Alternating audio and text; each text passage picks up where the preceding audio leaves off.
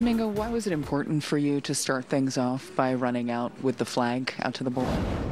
Notamos, ¿verdad?, que cuando saliste a tu calentamiento, saliste con la bandera americana.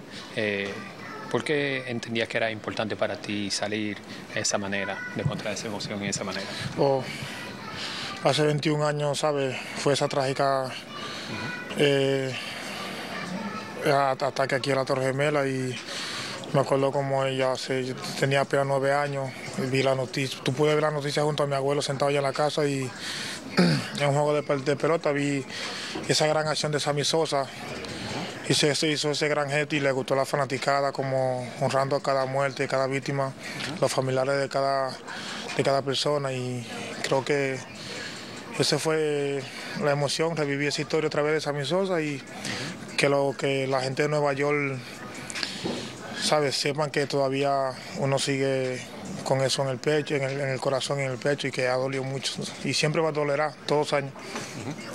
You know, 21 years ago, right, those tragic events, that tragic event here in New York City, you know, I remember I was 9 years old, and I was watching baseball and watching everything happen, and I remember watching baseball with my granddad at the time, and I remember seeing Sammy running out there, Sammy Sosa, you know, running out there with the flag, and it was a way to, for me, the way I took it, it was a way to show support to the country, to the people, the victims, you know, and today I felt like it was a good way to kind of replicate that and show that, you know, that horrific event, you know, it's still, you remember what happened and that is close to your heart.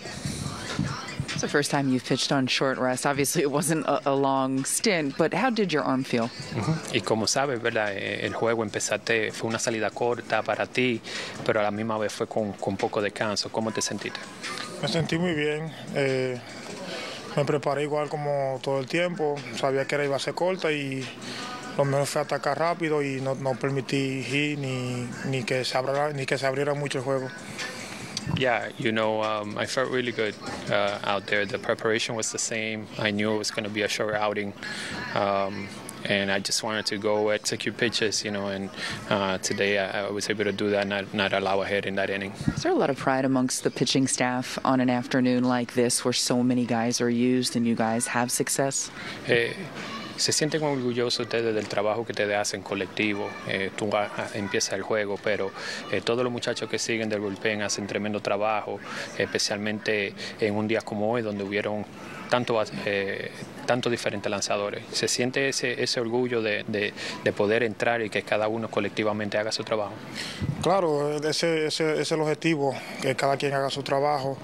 Nos sentimos bien, yo mismo me siento bien porque lo que ellos practican, lo que hacen que cada día se refleja aquí en el terreno de juego, y eso es lo que queremos, que terminar cada jugador que termine con buenos números, que termine con buena consistencia y saludable.